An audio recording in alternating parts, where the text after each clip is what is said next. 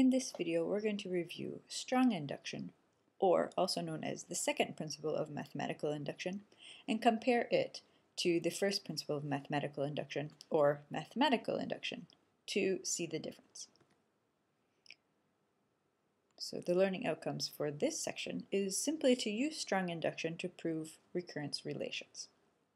So you will notice that I have not assigned any problems specifically from section 5.2 because essentially all I want us to be able to do is apply strong induction to prove recurrence relations for this course. So we don't have to worry about the other mathematical applications of strong induction.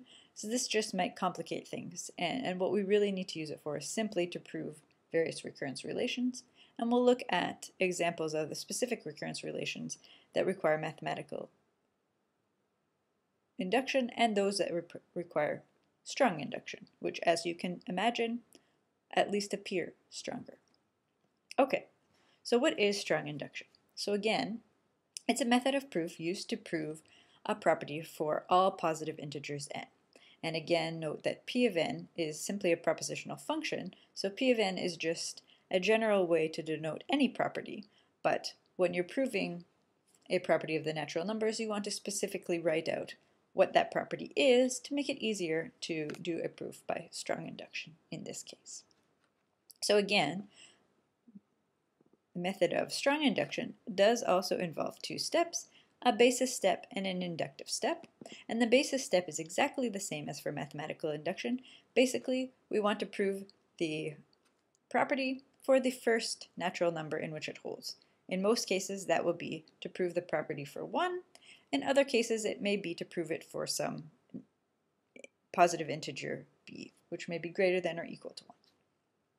Okay, so once we have proven the property for the first natural number it applies to, we apply the inductive step.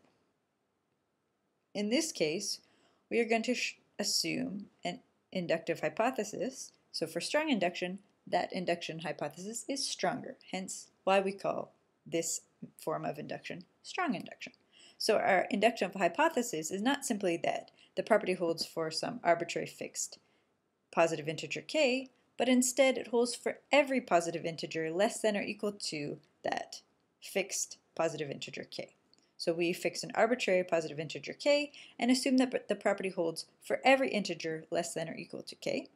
And then we proceed to prove the property for the next integer, k plus 1.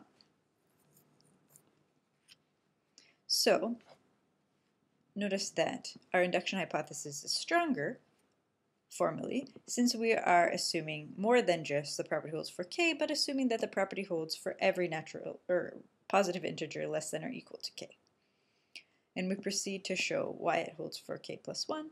And in the same reasoning as for mathematical induction, this inductive step then tells us how to prove the property for every positive integer n, hence proving the property for all positive integers n. So again, this says that as soon as we have proven, so we prove the property for the first integer, say 1, and then we apply the induction hypothesis to tell us how to prove the property for 2, right? So in this case, our induction hypothesis will be the same. So using that the property holds for 1, the inductive step tells us how to prove the property for 2. But now, what's the difference here? So in order to prove the property for 3, we can assume, or we can use that p of 1 and p of 2 are true to prove p of 3. And then to prove p of 4, so the property for 4, we will use, or may use, that it holds for 1, 2, and 3 to prove it holds for 4. Now notice that our hypothesis isn't actually stronger. So what do I mean by that? Well, in mathematical induction, remember, we simply only use that the property holds for k to prove the property holds for k plus 1. But notice that by our application of mathematical induction, we actually know that the property holds for every natural number less than or equal to k, right? So remember before, in mathematical induction, we proved it for 1, and then our induction hypothesis told us that if we know how to prove it for 1, the induction hypothesis tells us how to prove it for 2. So just as in the case we just talked about, we use the fact that we know it's true for 1, we use the inductive step to give us a proof for 2.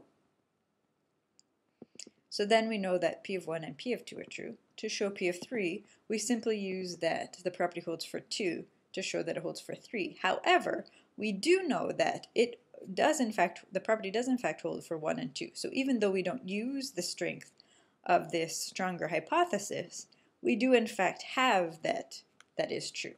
So this is the reason that strong induction and mathematical induction are in fact equivalent. So if they are equivalent, when do we use one over the other? Well, we can always use strong induction instead of mathematical induction and take advantage of the bigger induction hypothesis that we have in both cases. But in some cases, we don't need to use that stronger hypothesis, and so we don't, because it simply complicates matters. However, you will see instances where we in fact do need to apply that stronger hypothesis. We do need to know that the property holds for every natural number less than or equal to k in order to prove it for k plus 1. For example, consider proving a recurrence relation. In particular, let's consider the Fibonacci sequence. So the recursive relationship for the Fibonacci sequence requires that we sum the previous 2 terms of the sequence together. So this means that we need the property or the formula, the closed formula for this recurrence relation to hold for the 2 previous terms of the sequence in order to find the next one. So that means that we can't simply look at the previous term of the sequence and apply the formula there, because we also need to know what happens to the term prior to that. And so that's why we need this stronger induction hypothesis to be able to apply the formula for every term of the sequence less than or equal to the one we're looking at. Hopefully this has not confused you, but nonetheless, in class we'll look at specific examples of applying strong induction versus mathematical induction so it will become clearer.